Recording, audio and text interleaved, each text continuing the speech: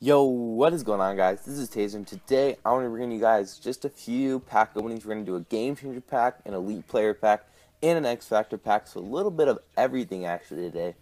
And these are just from a journey I've done on a second account. If you guys look at my video, how to make 200K in a day, you'll figure it out, but let's get right into the Game Changer pack. Hopefully we get it doesn't even matter if we get an Elite Player, to be honest with you, but we get a Raven Stadium.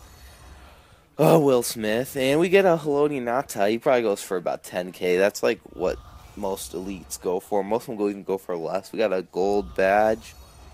Road to the playoff center. Steelers away jersey. We really are not going to get anything much from this. Another gold. Just all golds, which I don't mind the golds because I could trade all those in to get badges. And I could use the badges. I actually am one elite badge away from doing a flashback or a throwback player pack. I'm not sure which one I want to do, but as you guys can see, I get nothing. Another road to the playoff gold, but really, I just got nothing in that pack. And so we'll throw in the elite player pack in this right next.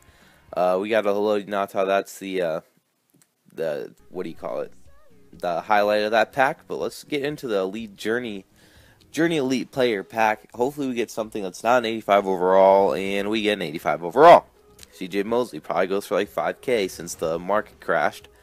And so basically nothing from that. And next we have an X Factor pack. Hopefully, I know we get a guaranteed elite badge from this X Factor pack, so I'm not going to be shocked when I get my elite badge, even though it's a 20K pull, which is better than pretty much any elite pull in the game now.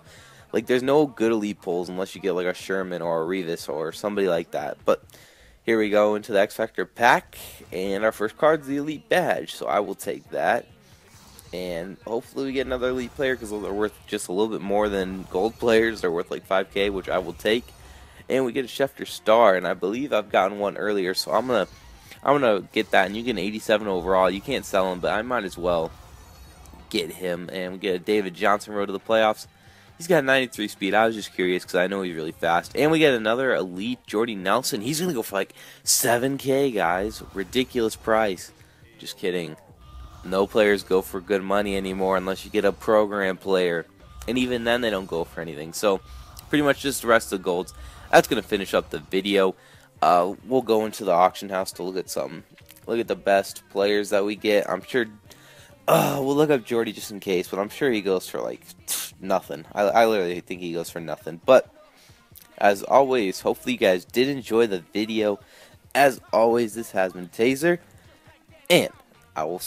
We'll wait. We'll check out Jordy right here real quick. He's going for 5K, guys. Holy crap! Just kidding. Nobody I can't even act excited about pack openings anymore. But hopefully you guys did enjoy. I mean, these Schefter Stars go for a little bit, but nothing much from this pack opening. Hopefully you guys did enjoy. And as always, this has been Taser, and I will see you guys later. Peace out.